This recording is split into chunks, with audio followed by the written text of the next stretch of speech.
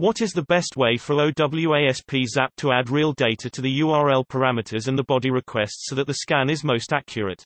I'm trying to import and scan OpenAPI definitions, and it seems to me that the URL parameters and request body are not being replaced with real data. Is there a way for OWASP ZAP to automatically replace those parameter on body requests with real data? If not, what other optimum solutions are there to solve this? Thanks in advance.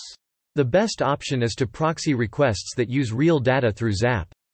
These could be unit tests or something as simple as command line calls to curl. You can also make calls to the target system using the ZAP API. The Form Handler add-on also allows you to specify values for individual fields, but I don't think this handles URL parameters.